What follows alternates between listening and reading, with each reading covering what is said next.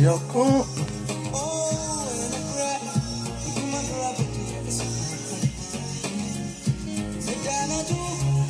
Nadia Betia Yana Miuni Anugra Yamedia, Yamasha, a Carmedia. I could say a dozen. Mamma Ninny was the Tremukura. And theatre, I could not go away. Or reaching Tibinum sway. Casa, mammy. Papa Casa, Casana Manieri Mimio, Casa Mammy,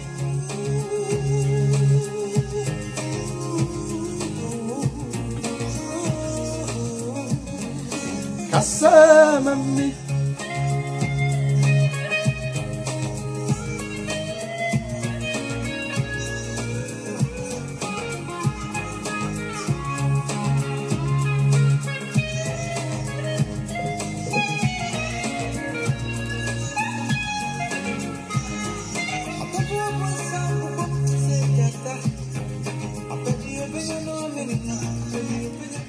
Ese radicasa when you brim and a penny mobile happy Sabbath.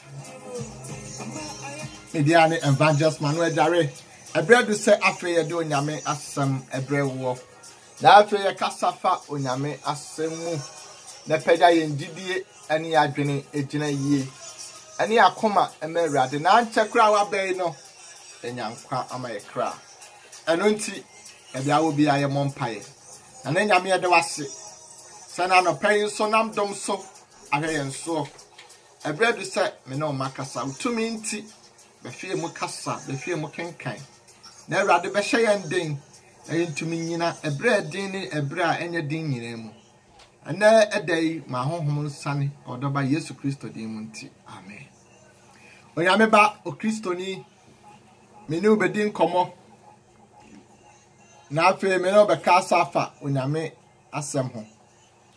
If we say, Onyame asam no, ye kwan so han.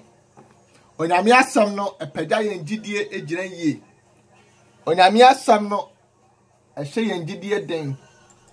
Se etoda na abraboye basa. Onyame asam na pagya yen.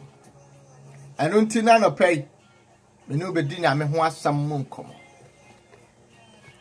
And I must some not me no beckoning in a no matudin tia webi. Me say, fear not, in sro. In sron sembe bre wa tresemua, on ya me catch the ma. Or catch Joshua said Joshua in sro. Na mi di wanim mi di wachi. Sanya mi di Moses a chino sa na unsu me di wachi.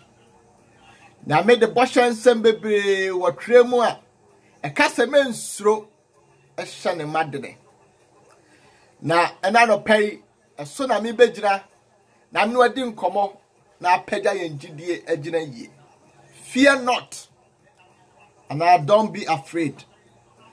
Ensuro ahawa otamfo e hyehyɛ ba wo so. Ensuro ahawa obonsam esusu amawo. Ensuro di abrabo eye wo. Ensuro no betum di akan sembebre. Onyame ba. Nana me be ka kire wo se. Me be sisudua a kire wo se. Onyame se mensuro. Afia no be hia bebre edo ano adwo. Obi so osofo. Me dia me fie afi bedura na yam hyehye. If we say yenyini ewa abusua ni mu na yewu obi say osofo makwa aware ase emfihia baburu de wo ho ni eminyaba na afa anyame ama mafa yefun no misuro se ebi kwa me kwen ni ma mabiem obi say akwantu amitu emisuro efisa akwanhia adoso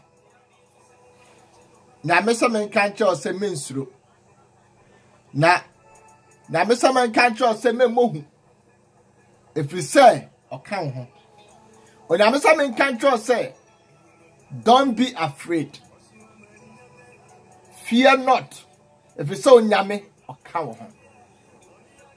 And chakrana sabi afiano akwa no. Aba Christopher ni nyame ba bebre hu. Say, osuro sani fia bayfo e de ne be hanam. Bebe ka apaja wugidi agina ho say, onyame semensuro. Onyame se waka wo ho. Ti sani abrabo no ati biara mensuro. If say, onu na timi yi ni pafiri ejemu. Onu na timi yi ni pafiri nsuo mu. Wanu otimi yi ni pafiri owu amene mu. Sa twedi ampon nyame wote ase. No ho se obeboa me ne wo. Na sani abrabo ne tie bia no wonyaa yen. Ompuye ma atamfo. Saboni ade so ma okomo obu a. Yesu sa bra. Na obehye wo. Obeje wa fini a usuro nyina mu. Afi obehye wo den. Enti anyom aduonum nsia miensa ne se mede me ho twere wo bra me suro. David na ka say. Ose mede me ho twere wo ebra me suro. Onyame ba asetena mu de ama usuro bia no fa ho twere awurade wate. Asetena mu de ama ho pupu bia fa ho to awurade so. Enti David anyom no aduonum nsia ntichemu aya miensa wose ada me suro no mede me ho me twere wo. Ada usuro no fa ho twere nyame. If you say the boss wo bram no e no kre. If you say the waka fa bram no bebem. If you saw no na ka ebem no no na sha ejina. Ana pa mi pagya o Kristo ni bi gidi agina yie. Na ma hye ni nkran se ma onsuro. Ai asetra famu ayedene. Ai abrabo no ayetare me kwan kọ me san otamfo de me di. Abaifo de me ko. Ahunfin shame so. Boni ade so edokro me. Onyame ba ani just some o ma no se mensuro. We said the wadi boni so nkunim Jesus Christ. Joshua ya mashan. Jesus of Nazareth no oda so ewo ho. Enti for Bible ni enkan bibi wo. Isaiah Etaya duanan miensa. Ni chichemu edikan akopem miensa no. Isaiah chapter 43 verse 1 to 3. Yentie nyame asem. Osina afe.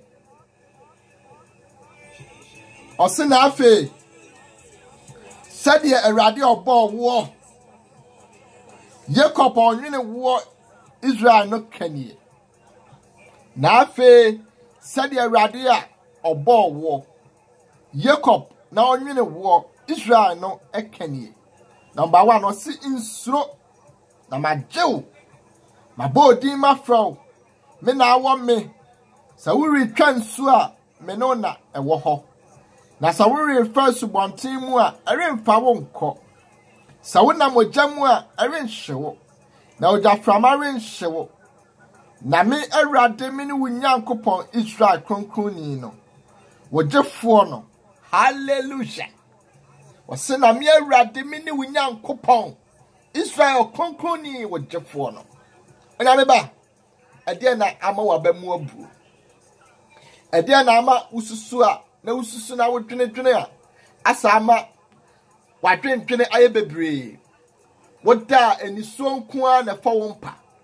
Dadwene ne koda na ahyaw kraso. Wabamu abu nyamsom mu. Abamu abu asetena mu. Etoda de oteno wonu wasum no ebu abamu. Na so Awurade twedi ampon kwame. Yo ya soro ya asase. No ate fam dote ya o me ne woni se me hawden se ensuro. Ensuro Awurade na ka se me ensuro.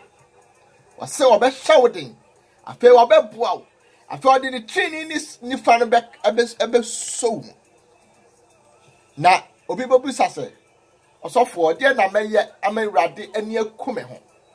Ama misuro ene ma reho ene me koda na ne dia aseda bi ya chiche me na ewo manim se misuro na mintumi no metumi adi so nkonim. Ena no na David kan sembi. O say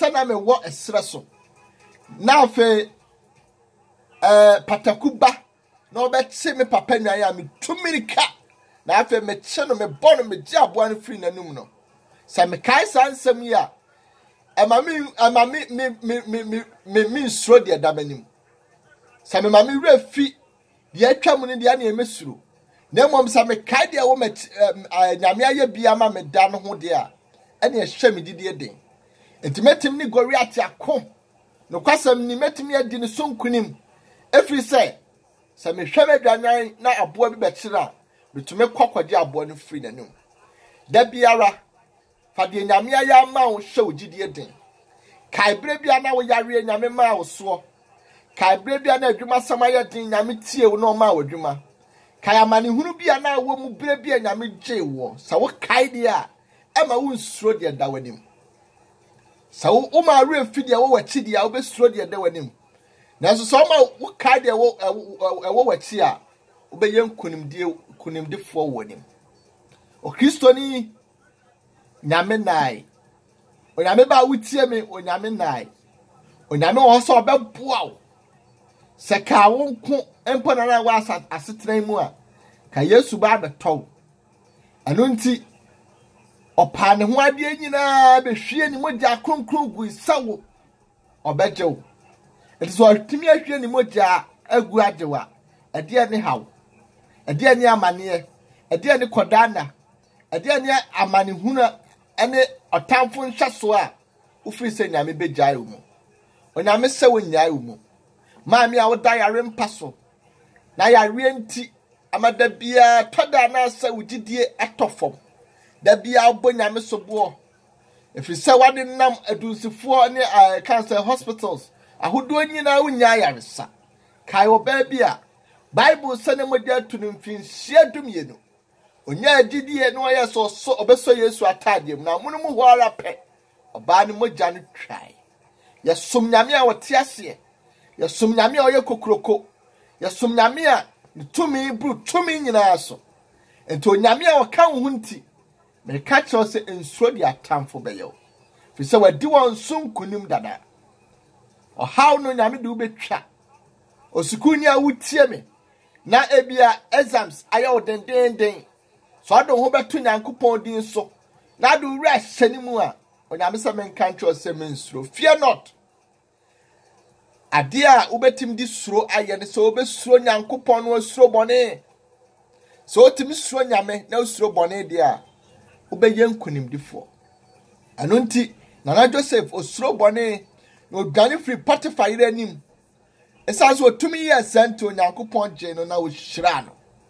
suro nyankopon suro bone so otimi ya niam mienu ya ubeyen kunimdifo obetwiafo atamfo so obesere wo mfafo nyina na de otamfo akanfo ahono so enyina na mom asam onyame akan wo ho no ene ne begina de nyame atwafa ahono ene ne bebem atumfo biara ntimi nye ohwe woda obetu prum anadwo de obehyehyɛ tia no nyame be mana pie na wo kra be som onyankopɔn twedi ampɔn ne bo ana pay mi to Kristo ni befo ana pay mi hyagidie ni bidin sasa ni abrabɔ ne tie biara sakoda na no mu aye din na esum ni mu aye du no ensuro na nyame o ka ho waso nam suo mu a me no na wo ho me no betwa so nam yo jamu a me no na nam waye bida Shadrach Meshach ne Abednego obuase wahene Nebukadnezar se wahene ne se ebua wasem biara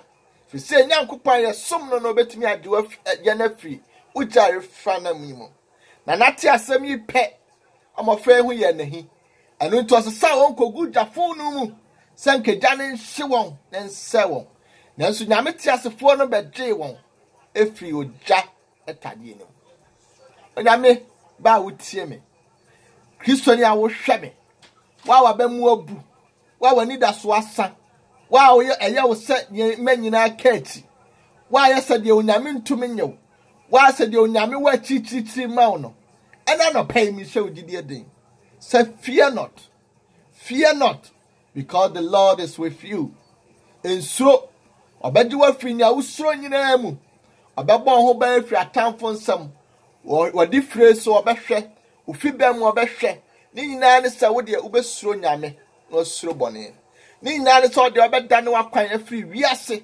na ado ho ahye nyame nsa eye de ntia ema Kristofo bebre suro abraboi mu ene de atamfo di hunahuna on se woye bone okwa asori nso oba be ye bone onsunsuan won akoma mu na mom osunsuan won tade mu omanyame nya wani so kase wonya won pam nyina mu manyame eno nti oyebotro bodwo ti nadwene pa ne nsipi ti da wada onamano osuro da onamano osuro se ase oni bambo na so senne wodo ho beto Yesu din so odo wure be hwehwe ni mu so ni twedi ampon be nante sania Enoch Daniel Jacob ani mpanimfo bi ne nante ya wonso be kese no aye kese pa wonso atamfo ntimi ntwi mfa so dia din bia ne ho a enyame den ono ye hwebre sesafo ono no timi fabo no a dance ni ato atwene no de ne hye eda no so mpempenso a ehia osombo manyame na waka asem bi wo brem so obemana bem ntimi nsuro di atamfo beye nyame a wo de ho ato ne so nti nsuro di abonsam beye nyame a wo de owre ahye ni mu nti dana de bi sasa dom kire me so sa atamfo ebo bebre ba me so a me wi nsuro efisa bone bi wi nkame na Awurade a oyeguankobia na obegye enyom 91 no say do try so ni hintabia no tra twedi amponyina se tra Awurade ninase tra Awurade ase donu pi dinasam so dinahwede so bo nyamesom pa homodin na obeye nkonimdifo enti Romans chapter 8 verse 28 it say ade nyina dibua wona wodo ho to Awurade so wona onam ni tirim poso afre won no ade nyina dibua won na wie won yie emfa ho ni abrabọ ne ye emfa ho ni awaresem ne tie emfa ho ni nyamesom no aye se na oba be ka kire Awurade se Awurade maba senia nana e kan se Zacchaeus ba no ka se Awurade me di kontompa di obi ade a me bo ho pre na metua kana obegyew no ahwe wanimonyam wapagya wasi mapon matena bia amwa ye kese asre won fefo wahwe wanimonyam ewo won fefo mu anopai o Kristo ni hwe wo den ema boni bi entwi mfa so ema otamfo nkasa watumi hu na emom do Awurade sura Awurade ben no na afi ono nso beben wo na afi ono nso obegye wanamon asiniye wo ahyira wo ne ufie wo ne obusua no adofo wo ne wasafo wo ne woman onyame abatansa ebehyira mo na beye okese waye okese pa anapai onyame nhyira wo anapai onyame nka ho omoa emani nsiw yie no anyi hu ni suro mfiri mu no ma hu se onyankopon na wo de ho ato ne so no osrade nyina no ma hu se onyankopon no a wo de ho ato ne so no ono na oka ebem afi ono na ohya ejina enti onyame onka ho se ni den nyina ba bia wo bia me mo mpae na ne nyame ya ba wanim wo yo onwefo na ye dotie Awurade toda ni abamu abu ye nyame som basa ye nti etoda na ehu hye ye nso etoda na ehu ama ye ngidi adwo esanse ya nya de wo pe etoda atamfu hunahuna ye bebre etoda abonsam atumfo ne ahombone sori tia ye ompa ye nkoso bi abrabɔ mu ya waresem mu ye sika sem mu ya dwuma sem mu ye nyame som mu ya setire mu ompa ye nkoso nenso Awurade wasam say maye nsuro waka na Isaiah chapter 43 verse 1 to 3 ne say wosi ye nam suo ma woni ye nenam wosi ye nam ogyam a woni ye nenam Woso kaya ho ntema ye nsuro. Awurade agye wasɛm ye di. Sɛ wasɛm ye nokore. Nti fa wansɛm yi bɛhyɛ yɛn koma ma. Na awurade ye munye du nsere ya tamfo. Yenya ahoɔden nsere ya tamfo. Na atumfo ɔsɔre tia yɛn yɛnso yɛnkuntia wɔn. Yɛmfa mpaebɔ ɛne ɔsompa ɛne treni abrabɔ ɛnkuntia ya tamfo hunhum. Na awurade yenye nhyira. Yɛnkɔso nyɛ kɛse ɛnyɛ kɛse paa. Utumi nti Yahowa behyira yɛn. Utumi nti Yahowa bɛyɛ yɛn ho nsɛnkyerɛnne ma ensie yie. Awurade ma nipa nhwɛ yɛn ne ɔkɔn no wunyamesom. Awurade ma nipa nhwɛ yɛn ne wɔnhyɛ Onyankopɔn a wobɔ yɛn animonyam. Awurade ma nipa nkase abrantie ana ababa a wenyamesom yɛ fɛ. Na awurade watumi anam yɛ so ehunu. Na David say, "Mɛkyerɛ mratofo akwan ma de bɔnyɛfo adane aba wo nkyɛn." Anɔpa yɛ mpaebɔ no sɛ awurade ma de bɔnyɛfo na ne mmra wo nkyɛn. Ɛmfa yɛn so hunu wo Nyankopɔn. Na ma bibia mu ya bam ye nyamesom mu. Ɛna de atete wɔ mframam nyinaa atu yɛn sintudia. Ebu ya bam wɔ nyamesom mu. Nanso na anɔpa yi yɛsrɛ sɛ otumfoɔ bɛhwɛ yɛn den. Bɛboa yɛn, bɛkora yɛn, bɛyɛ yɛn ho nsɛnkyerɛnne ma entumi nsi yɛn yie. Ɔdɔ ba Jesus Christ din mu nti. Jeme soka se amen. Amen.